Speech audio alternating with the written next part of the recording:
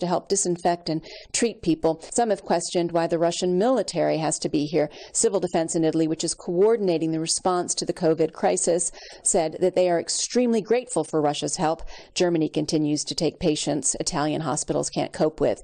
Another issue during this time of quarantine has been caring for the homeless, who not only have nowhere to go and no passersby to feed them, but are extremely exposed, much like the doctors and nurses who are on the front lines. Over 40 doctors have died from coronavirus, and thousands of healthcare workers have been infected.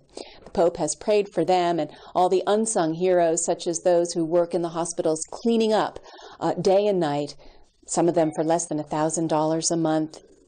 A lot of doctors, John, are complaining that they are not getting the protection that they need out there on the front lines in terms of the more protective masks and other things. There have been appeals, and there have been people stepping forward to help with supplies and with new doctors and nurses coming our way.